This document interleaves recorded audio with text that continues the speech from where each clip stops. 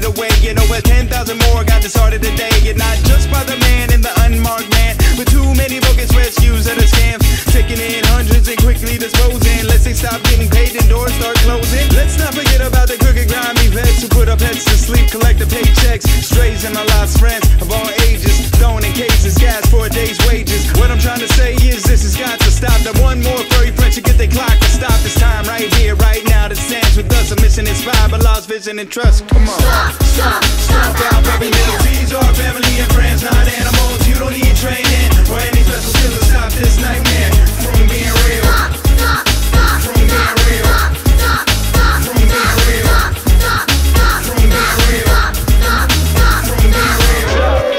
Stop being silent. No more violence. You can help to prevent this animal treatment.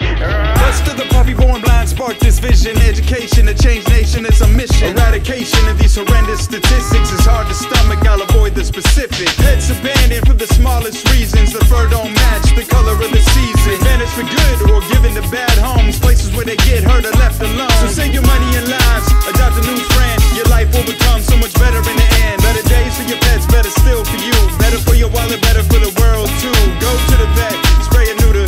Don't contribute to the overpopulation, no matter how cute. Never give up your pet, don't shop the doc. The power's on you. Stop out, baby. Little B's are family and friends, not animals. You don't need training or any special skills to stop this nightmare from being real. From being real. From being real. From being real. From being real. Stop being silent. No more violence. You can help to prevent this animal treatment. This is me, this is you, this is everyone. This goes far beyond shooting deer for fun. It's about a furry four-legged friends, a universal message we want to send. This is not a rare deal, this is commonplace. We can do better, this is a disgrace. If we treat our pets like this, then who's to say we won't treat each other the same way? I know this might seem like a big joke to you, but when they snatch up your dog, what will you do? It's simple, just spread the word and make our voices heard. They can't dismiss millions as absurd. So tell your friends, write them letters, and pick up the phone. Cause problems have never been solved by being left alone.